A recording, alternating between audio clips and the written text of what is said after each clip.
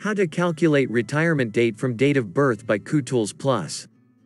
If you have Kutools for Excel, with its Add Years to Date feature, you can also calculate the retirement date which on the exact day of birth date after 60 years from the birth date with ease.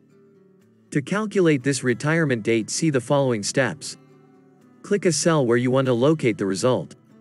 Go to Kutools in Excel, then click Formula Helper option.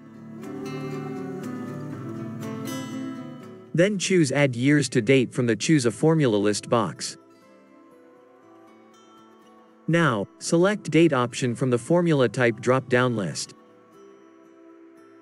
In the right Arguments Input section, select a list of cells that you want to calculate the retirement date based on from the Date Time text box, and then type the retirement age into the number box.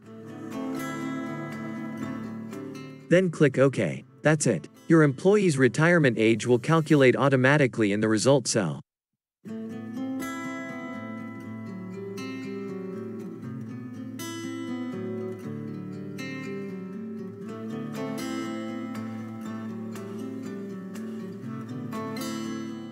Thank you for watching this video. Please subscribe our channel for more updates on Excel tricks.